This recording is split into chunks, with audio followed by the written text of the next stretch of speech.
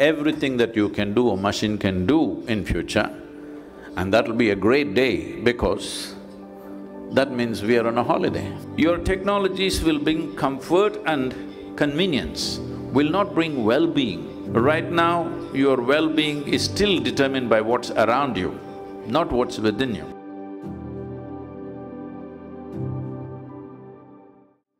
Anything that can be built by storage of memory and access to memory and analysis of this memory and expression of this memory, everything that you're doing through your intellect and thinking that is you, can be done by a machine at some point. I'm not the expert to predict when, but definitely it can be done, there's no question about that. But there's another dimension of intelligence within the human being, which we refer to as chitta. What chitta means is, this is a dimension of intelligence where there is not an iota of memory, it is unsullied by memory. What this means is, see, memory is what has made you everything that you are. You have a human form, this is evolutionary memory. You have variety of other memories, that's what makes you a certain kind of person, and so many other things that you are.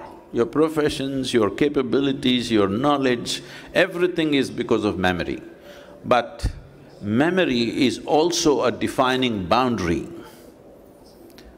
The moment you identify with your memory, you say, oh, this is my friend, this one I do not know, this is a person I like, this is a person I don't like, this is all memory.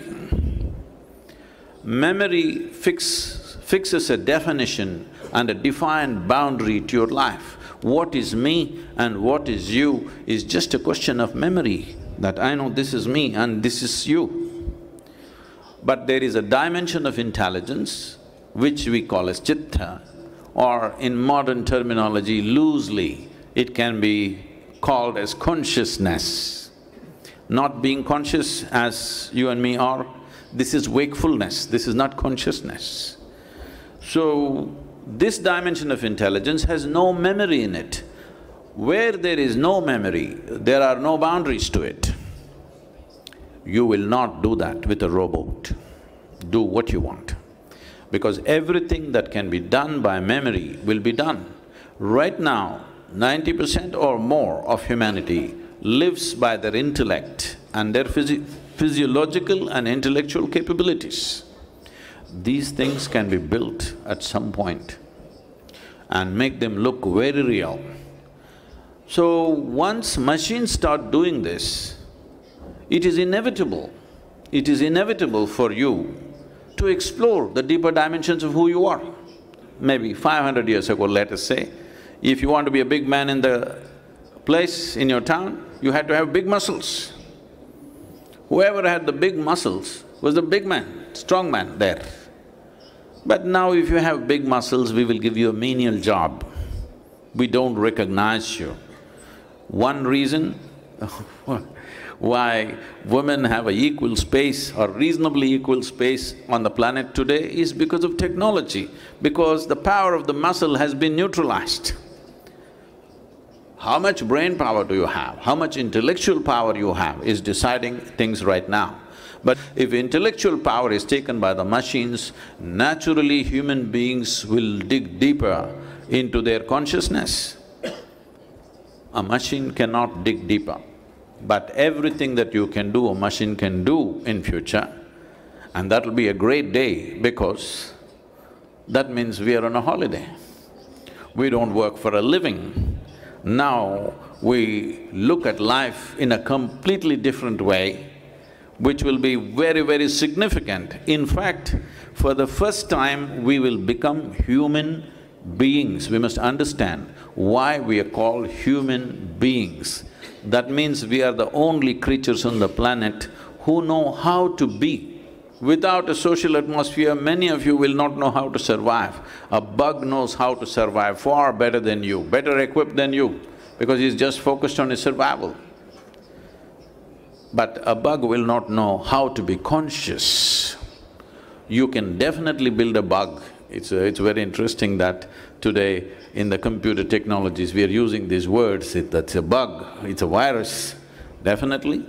The dangers of this are also there. as the dangers of machines are there even today.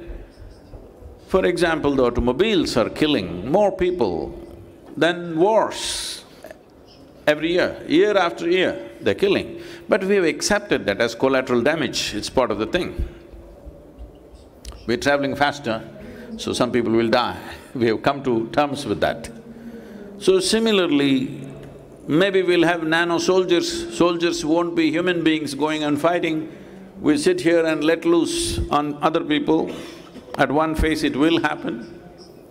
These things will be terrible, but even now it's terrible. You can just press a switch here and destroy a whole city somewhere else. As these capabilities are coming, we must also strive to upgrade the human being to move beyond the limitations of their intellect and come to a deeper dimension of intelligence, which is life itself, the very source of life itself within us. We have to invest in consciousness. Till now, we've been investing only in our survival. But once the technologies that they're talking about starts becoming a reality, which is already becoming, survival will not even be an issue.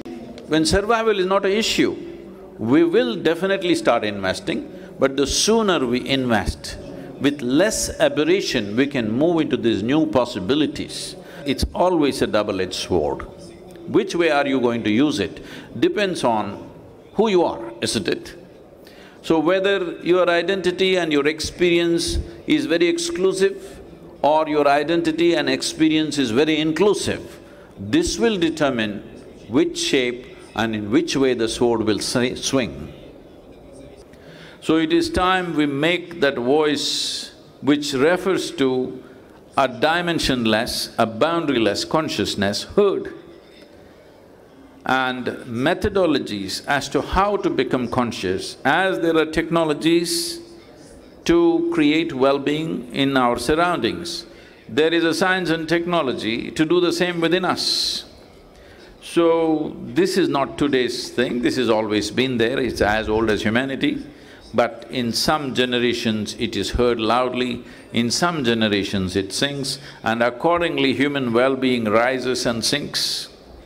Any amount of technology, if you don't know how to be, you still are not well. See, look at our own state right now. As a generation of people, we know more comfort and convenience than any generation ever knew in the history of humanity. But can you claim you are the most joyful and fantastic generation ever? No. People are becoming neurotic. I am not saying we're worse than other generations, but we are not significantly better for the amount of toll we have taken on every other life to have what we want to have. So, your technologies will bring comfort and convenience, will not bring well-being. It's time to focus on that, because already we are at a place where technology is going through the ceiling, we are not matching up. It is like, right now, your well-being is still determined by what's around you, not what's within you. So this doesn't mean love thy neighbor, be like this, go be a good person, be a noble person, this is not about that. Your body and your brain should take instructions from you. If your body and your brain take instructions from you, would you keep yourself healthy and blissful every moment of your life? I'm asking you. If you had a choice, definitely you would. So obviously your body and your brain is not taking instructions from you. This means you're not conscious enough. So we have to invest in that direction.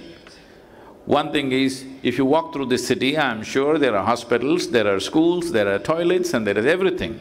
But do you have a place where there is a place for people to meditate? There's no such thing. Eastern societies invested heavily in the past in that direction, but today they are also emulating the West and trying to compete with them, losing out on this. But the need for inner well-being will become very strong in the next 20-25 years when technology starts doing most of the things that you're doing and you don't know why you exist. Then the need for well-being becomes super strong. So, if we want to be ready for that day, it's very important that we invest both physical infrastructure and human infrastructure, which focuses on the innermost core of who we are.